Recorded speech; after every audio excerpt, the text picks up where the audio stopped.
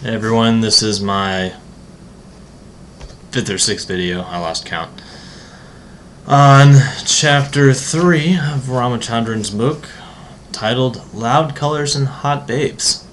Synesthesia, however you say it. Okay, so first off, no mention in the chapter about hot babes. I mean, come on, Ramachandran, let's get your act together here. I know it probably has something to do with metaphor, but, you know, it's kind of misleading. Anyways, so, page 100, when he's talking about the axon connections, the cross-wiring between the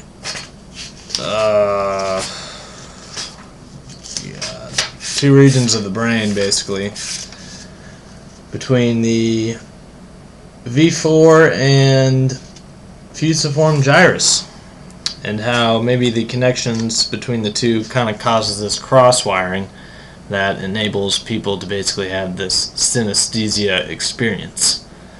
So that seems like a pretty awesome explanation to me. It makes a lot of sense. Then he goes on to say that it's not the complete explanation because people with LSD have synesthesia experiences as well, even though they don't have any of this increased connection between these two areas. So, I get what he's saying here. But people on LSD, are they really synesthetics? They're experiencing synesthesia, but does that make them synesthetics?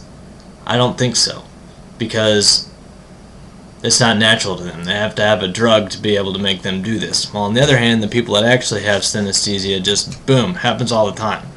So, I really think that it is the connections. And then I mean, check this out. He goes on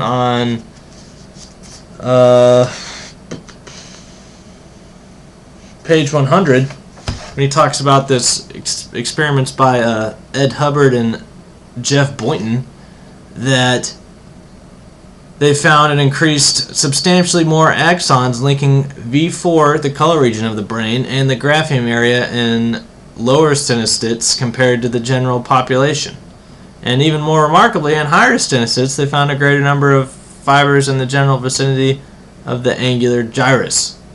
And he goes on to say this is precisely what we had proposed. Now this sounds like a genetic basis to me. I mean, you think about it.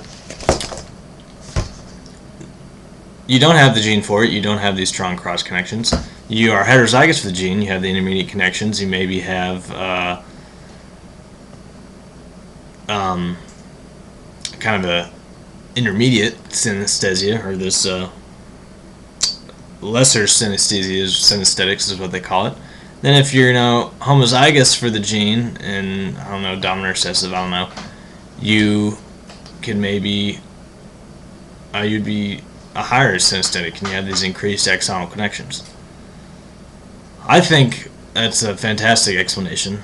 The inhibition also makes sense too, but on the other hand, this goes back to the whole thing with LSD being, are you actually a synesthetic when you're on LSD just because you experience synesthesia?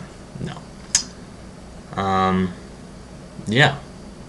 Besides that, thought it was an interesting chapter. Not gonna lie, I fell asleep halfway through it, but it was long. So, yeah, good stuff, and enjoying this book so far.